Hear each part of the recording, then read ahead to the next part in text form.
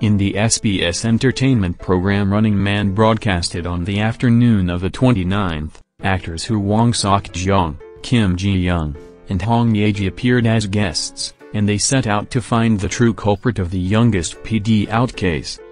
On this day, Hwang Seok-jeong was curious about Suk-jin's prisoner number, 6666. Yoo Jae-sok said, "It's because Suk-jin's Hyung was born in 66. Hearing these, Seok-jeong Hwang was very surprised and said, "Are you born in 66? Then, Hwang Seok-jeong said to Yoo Jae-suk, "But after a long time, you look younger." In addition, Hwang Seok-jeong laughed every time Yoo Jae-suk said, which earned the members' resentment.